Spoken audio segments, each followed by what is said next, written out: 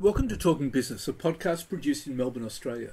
The podcast is available on the Acast site, my own website, the Apple Podcast Store, or wherever you go to get your podcasts. Or you can get it at the Business Acumen website at www.businessacumen.biz or at Banking Day. For the most exclusive access to leading economists and business leaders from around the world, subscribe to Talking Business from our website, leongettler.com. I'm Leon Gettler. My job is to review and monitor the week's news in business, finance and economics.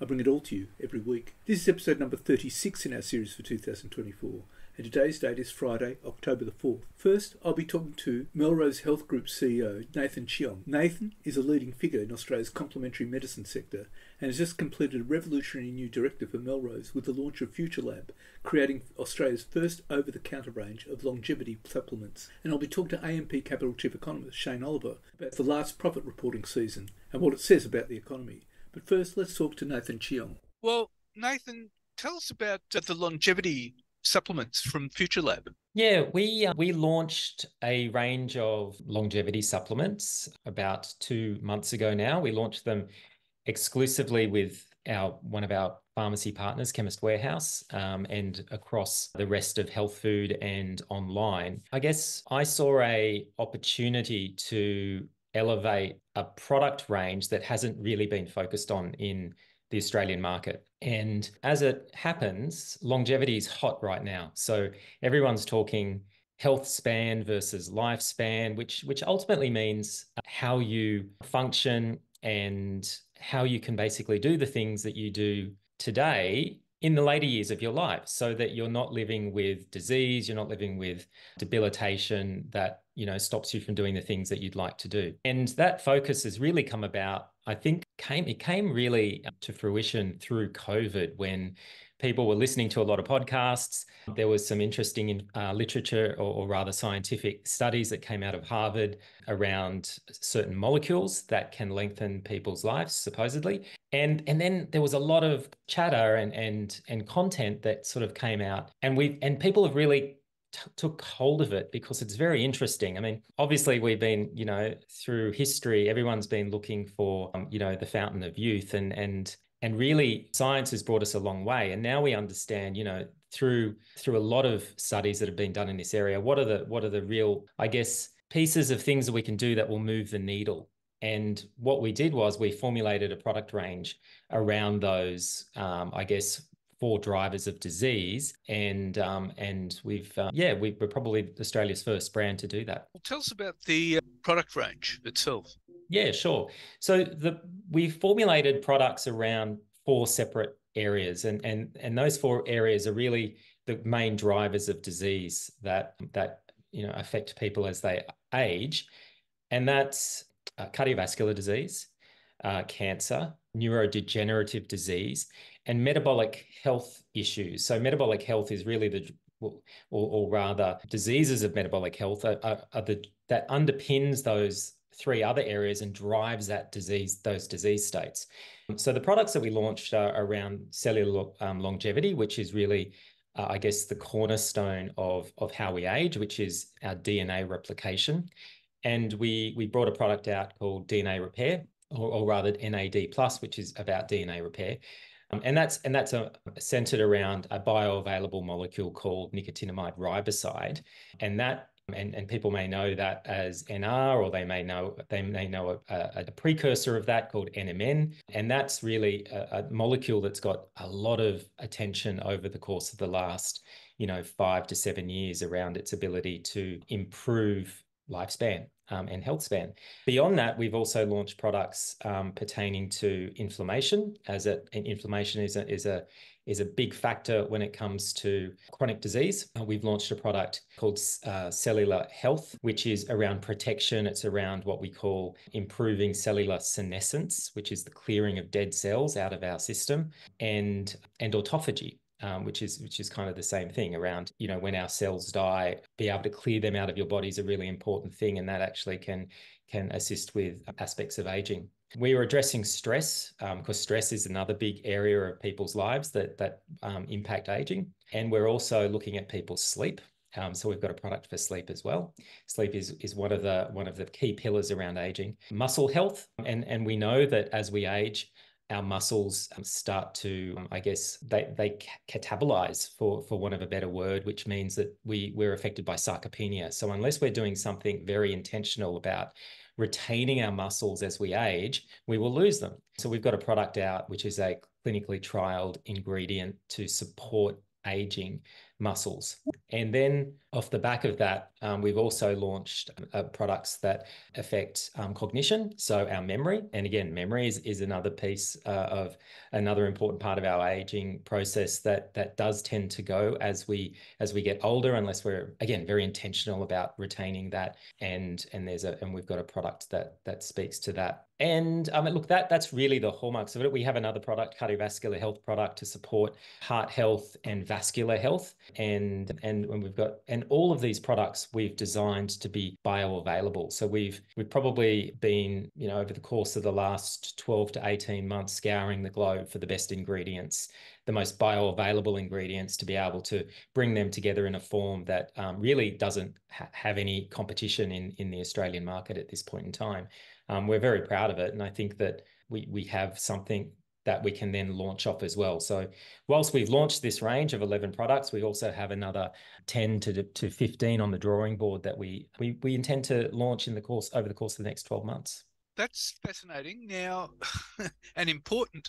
But how do we obtain these products? Do we go to chemists? Oh, yeah. Okay. So look, at the moment, as I mentioned, we have an exclusive relationship in pharmacy with Chemist Warehouse. So Chemist Warehouse I guess, had the foresight to really support us in our endeavour to launch this range.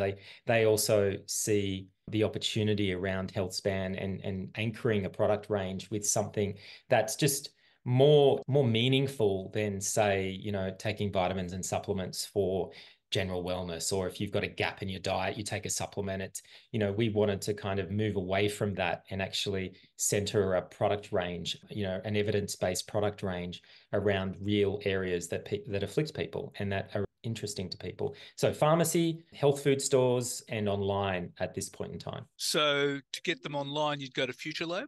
You'd go to melrosefuturelab.com.au and you'll see the product range, and there's a lot of information on the website around the products themselves, in addition to the clinical trials that support the ingredients that are in the products, which I think, again, very important. Well, for consumers, you'd also look for the label Melrose FutureLab. Correct.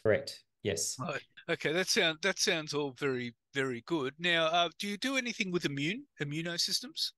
Immunity, we have one product at the moment for immunity. We've just launched a vitamin C, a liposomal vitamin C. Vitamin C is obviously the most clinically trialed vitamin for reducing viral load. And we've brought that out in a liposomal capsule, which all that means is it improves the bioavailability of the ingredient as you ingest it. So you're more likely to get close to 100% uptake of that particular molecule through your digestive system. And then obviously that can then pass through the cell wall because of the liposomal nature of the molecule. We do intend to launch a more of a comprehensive immune formula probably this time next year. But at this point in time, immunity is more of a byproduct of I guess, poor health. So obviously, if we have a strong immune system, then and that sort of is the cornerstone of good health. And a strong immune system comes from, getting enough sleep, exercising, having the right, having a really good diet, low inflammation, a really healthy digestive system. All of those things attribute and contribute, I should say, to good immunity, which people as they age have to be aware of. Absolutely. I mean, and this is another important part of the whole HealthSpan piece. Look, we're very, I guess, unique in that we don't. As a qualified, practitioner, I think that the most important things about HealthSpan and lifespan is exercise. Number one, so exercise, a combination of strength training and cardiovascular training, and we need to be doing that at least 5 times a week. Now that seems like a lot, but really, when you break it down, you can kind of fit that into your day in a easily fashion if you make it intentional. The next part is around diet, ensuring that you have a diet that is predominantly whole foods, and you take ultra processed foods out of your diet, you take seed oils out of your diet, and you take sugar out of your diet, and then you have a high quality protein source that you're getting and you're retaining, so you can retain your muscle mass. And then there's sleep, and sleep's so important to get, and because it impacts so many areas of your life. Reduction of stress and also obviously, having a strong community around you, strong emotional connections with your family and friends and your neighbors. That's the cornerstone from my perspective of health span. Now, if you can do those things, you're doing extremely well. And the supplements that we bring to market are, in my opinion, kind of the icing on the cake, right? They're your I guess variables or levers, extra levers you can pull to optimize your health span. And I think that's the message that I want to get across. This isn't a magic pill that's going to, put 10 years on you. It is more around, it's a way to kind of think about aging and health span. And if you're taking these supplements, you're also thinking about the base of the pyramid. Right, and hence the term supplements. Correct. Yes, that's right. People lose sight of that. They think, oh, it's these magic pills, I'll do everything. And it's like, no, you have to do the basics first. That's so important. Well, Nathan, it's been terrific talking to you. Thank you so much for your time. Oh, my pleasure, Leon. Thank you. And now let's talk to AMP Capital Chief Economist Shane Oliver. Shane, what's your view of the last profit reporting season? Look, to be honest with you, it was okay, but it wasn't fantastic. Yeah, if you look at the numbers, we saw less results beating expectations than normal, but we also saw less results coming in worse than expected compared to normal. So it was a bit of a toss-up there. I guess, there was a pickup in a number of companies reporting profits up on a year ago. There was also a slight increase in the number of companies reporting increases in dividends on a year ago, both of which are positive signs. But the moves were relatively cautious. And at the end of the day, profit numbers for the financial year as a whole, this of course was 2023, 2024, came in slightly worse than initially expected, with a fall of 4.3%. So profits were down, and they were down slightly more than expected at the start of August before the results started to flow. And we also saw a slight downgrade to expectations for profit growth for this financial year. The market was looking for a 5.4% rise at the start of the reporting season. It's now showing a rise of around 4%. So overall, it was okay. It wasn't as bad as feared. Markets, I think, share market was prepared to look through it. That's why, the Aussie markets, managed to push on to record highs, even though it's come back a bit in the last few days. But the results were still fairly soft. And obviously we do need to see a pickup in the economy and a pickup in profits this year to support the expectations embedded into the share market. I thought the profit reporting season was fairly patchy. There were some good results, but there were some very disappointing results as well. Yeah, patchy is another way to put it. Some upside surprise in some consumer results. JB Hi-Fi doing pretty well, but then other consumer companies not doing so well. So very patchy overall, messy. A lot of the weakness, a lot of the big falls in profits were concentrated in energy and, to a lesser degree, the mining companies coming off very high prices for commodities a year or two ago in the aftermath of the Ukraine war, which is still continuing. But when that war first started, you saw a surge in commodity prices, which has since settled down. But that obviously weighed on resources stocks, which, when you look at the rest of the market, it wasn't too bad. Most sectors saw profits up, but even within sectors, it was fairly messy. And I think bottom line is that companies are still facing a fairly tough environment out there in terms of demand. Demand is pretty constrained. That's what we're seeing in the economic growth numbers overall, where economic growth has slowed to a crawl. And of course, companies were able to raise their prices initially, but that's becoming a little bit harder. In fact, there's less corporate mentions of high inflation now than there was, and there's more corporate mentions of laying off workers. So overall mixed, messy, not fantastic.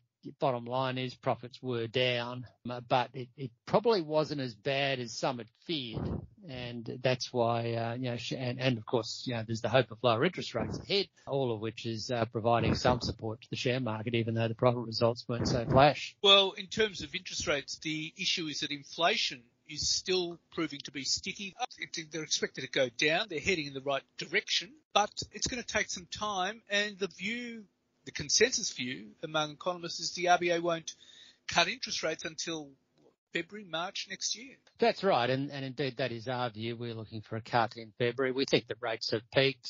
The Reserve Bank is still nervous about inflation being too high. Trim mean, we're seeing a fall in the headline inflation rate on the back of lower energy prices as a result of government rebates and various other goodies from governments, particularly out of Queensland for transport fares. But the Reserve Bank regards that fall as transitory. And obviously when those cost of living support measures come to an end as legislated, then inflation will bounce back to the underlying rate. So the Reserve Bank focuses more on underlying inflation, and it still remains too high for its liking. So that's why the Reserve Bank is not yet sort of following other central banks in cutting interest rates. I think they will get there. It's just that it's going to take a little bit longer in Australia. Probably, as I mentioned, no rate cut until around February. Could come earlier if we saw a sharp rise in unemployment or big fall in inflation or collapse in financial markets. But in the absence of those things, and so far we're not seeing them,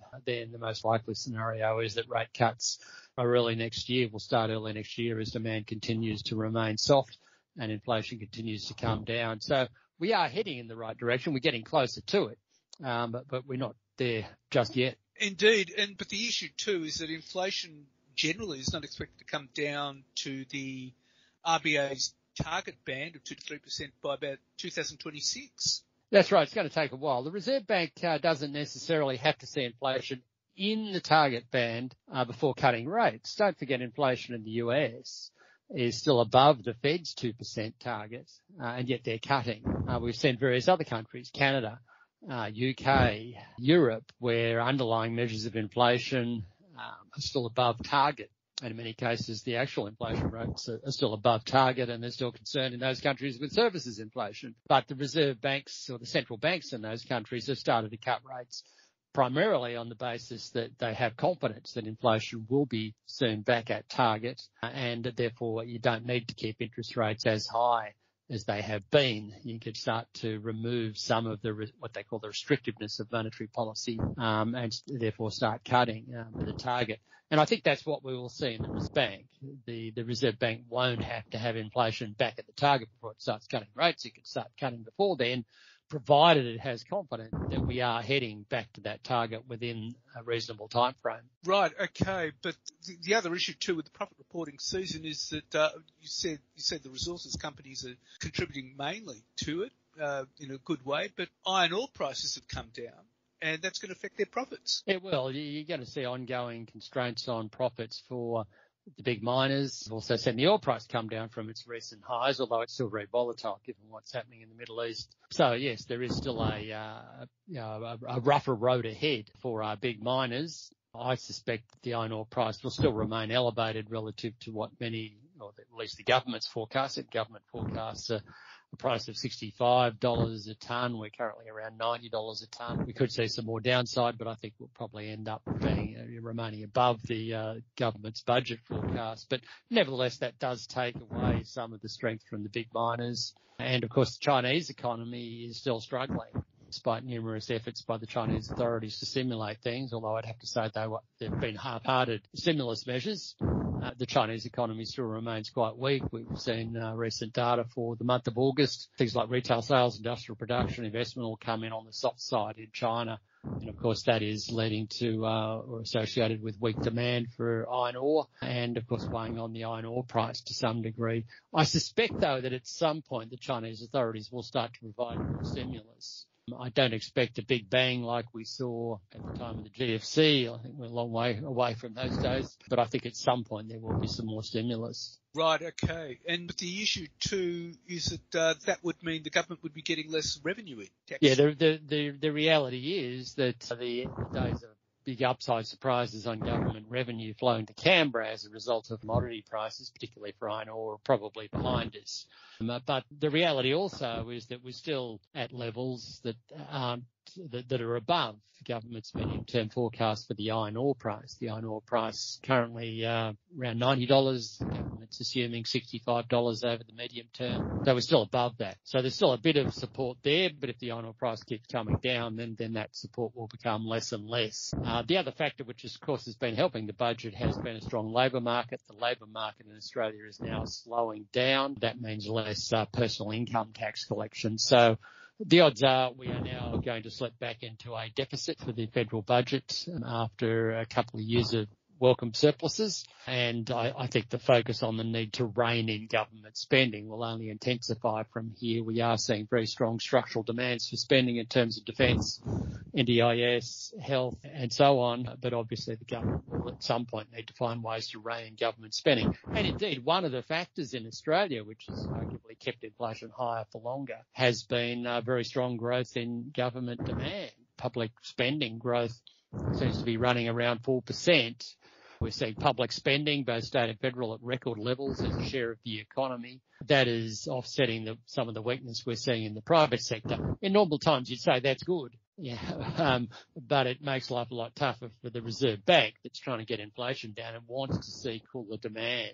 And of course, if there's very strong public demand growth, it means that private sector demand, consumers, households in particular, have to bear more of the pain.